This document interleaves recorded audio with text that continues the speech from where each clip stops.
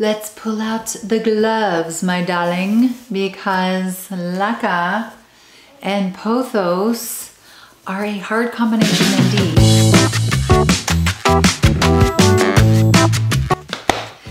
Ah, dust everywhere. Oh, I think it's the Pothos. I need to dust it. Oh, I could dust it with my gloves.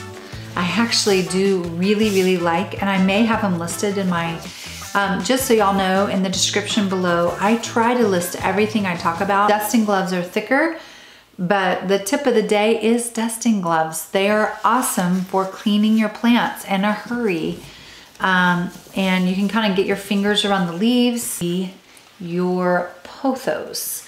And I'm going to group the Philodendron Brazil, any kind of floofy, fluffy plant that is, okay, so if you're new here and you just subscribed, thank you so much for subscribing. I can be rather annoying, so I really appreciate it. However, I just want to let you know I do not post every day.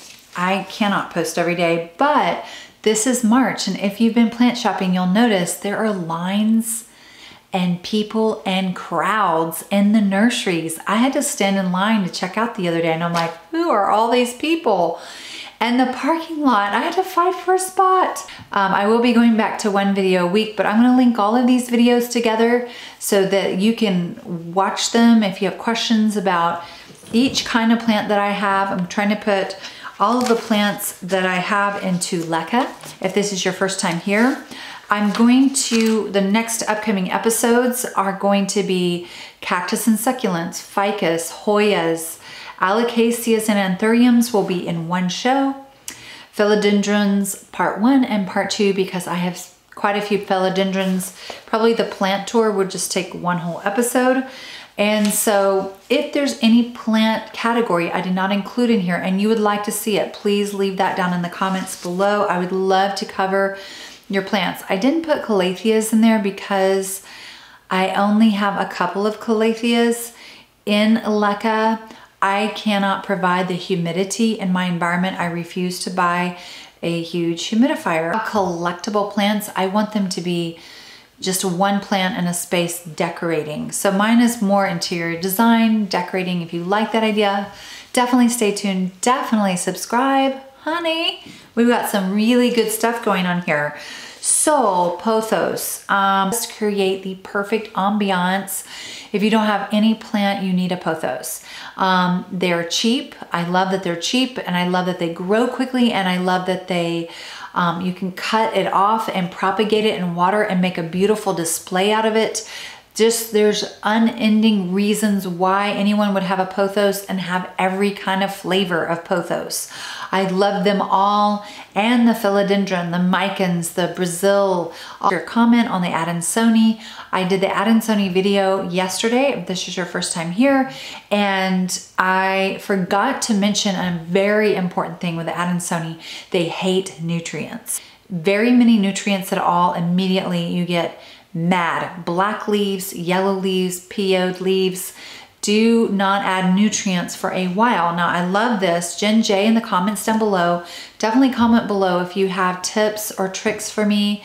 I feel like I have so much more to learn. So if you feel like there's more that I should have said, definitely comment below. We can all learn from it. For Adansonii in September, she split hers. Smart girl. I did not do that. LECA and dirt. The one in LECA has taken off, is doing amazing. The one in dirt, not so much. So she's gonna move the dirt to LECA, but she was waiting for the spring.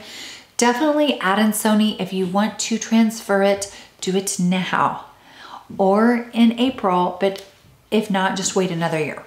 Okay, so hers took off, it's done great, but no nutrients. Purified water from September through March. Sister, you are doing awesome. It is very hard for us plant parents to stay away and to not give nutrients.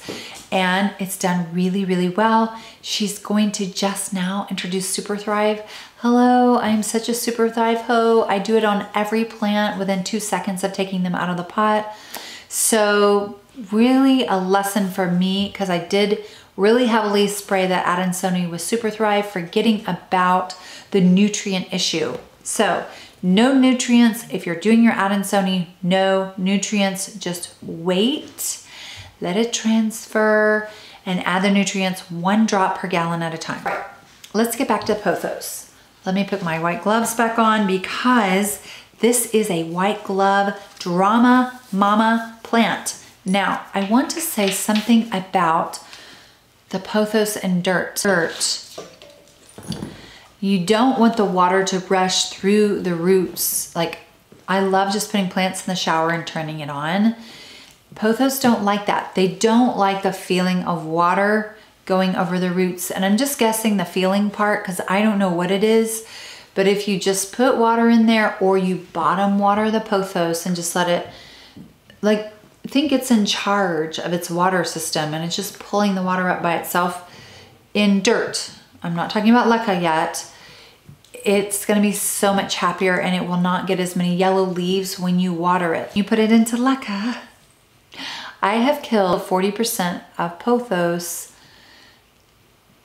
putting them into LECA. Now, to be fair, when you first start transferring plants, you think, oh, my most expensive plant is the scariest one to transfer and my cheapest plant is gonna be the easiest to transfer. No, no, no. There can be a $250 plant that you have that will love being transferred. It will grow like crazy and it will think it's landed in heaven coming to your house. I wait until it's extremely dry. I shake it, I get as much dirt off as I can. I don't wash it. I don't rinse it. I don't do any of that stuff. I place it down close to the bottom, 1 inch of LECA and then roots, and I pile all of the LECA on top.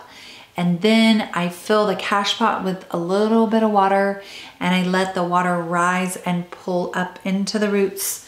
And then if I'm smart and I remember it's a Pothos, I pour off extra water and then I wait a couple of days. Well, I wait until Pothos tell you when they're dry.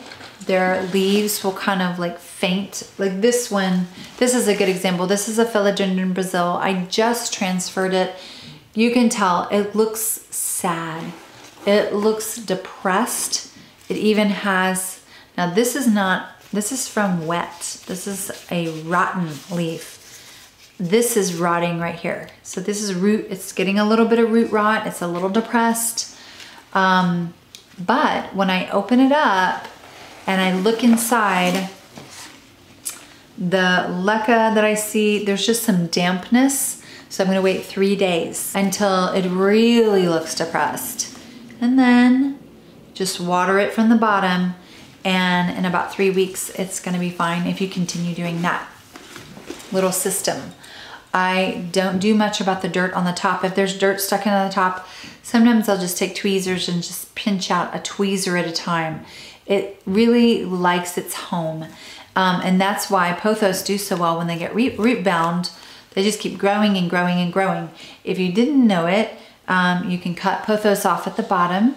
And if you're trying to propagate something bigger, like a ficus or something that's hard to propagate, just stick a piece of your Pothos in the water with your ficus or your other plant that's propagating, and the roots will grow about twice as fast. I would never poo-poo a Pothos. I love them. So, but they are kind of a pain to, you just have to be very attentive when they transfer. Some people are like, oh, it transferred so easily for me.